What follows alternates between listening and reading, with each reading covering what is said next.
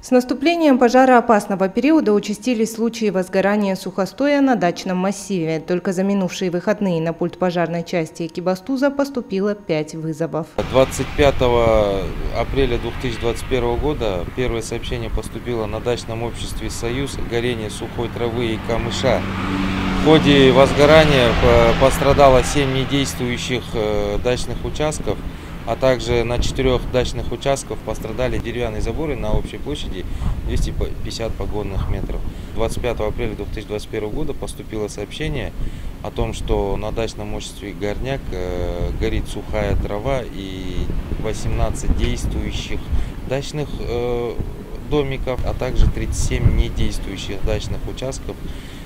Горение частичное происходило дачных домиков и хозпостроек. По словам Адибиета Утепова, для ликвидации пожаров было привлечено 4 единицы пожарной техники, 2 водовоза и 21 человек личного состава Экибастузского гарнизона. Данное возгорание локализовано 21 часов 22 минуты и ликвидировано она уже было 23 часов 00 минут примерное время ликвидации. Основной причиной тушения пожара повлекло это пожарная нагрузка у нас, получается, сильная была на дачном обществе «Горняк». Это в виде сухой травы.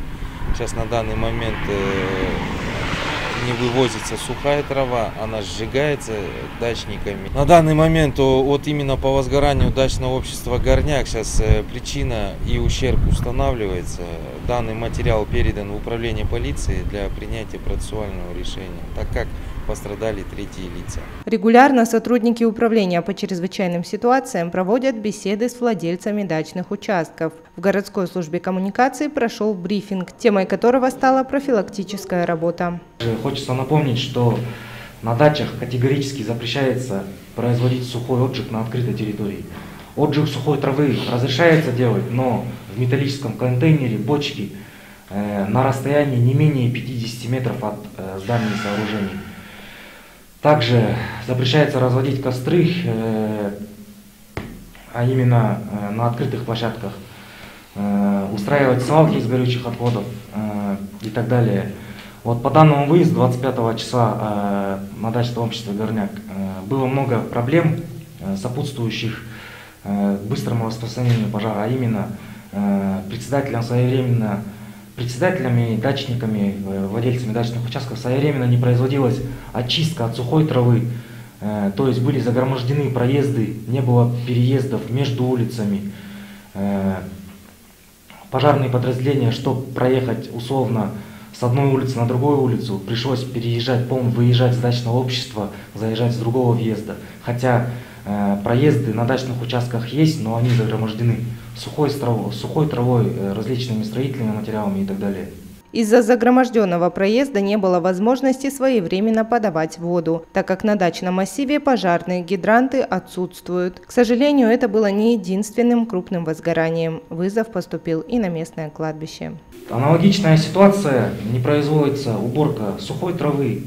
Получается, данное кладбище находится вдоль дороги. Аналогичная ситуация, причина возгорания была неосторожное обращение населения с огнем, то есть тот же бычок с автомобиля, которые едут, выкидывают в сторону дороги, и, соответственно, стоит жара, сухая трава.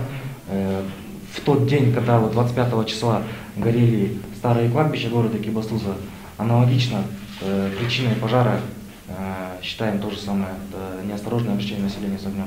Также материал передан в управление полиции. Сотрудники управления по чрезвычайным ситуациям в очередной раз призывают горожан соблюдать правила пожарной безопасности. Работа по профилактике будет продолжаться.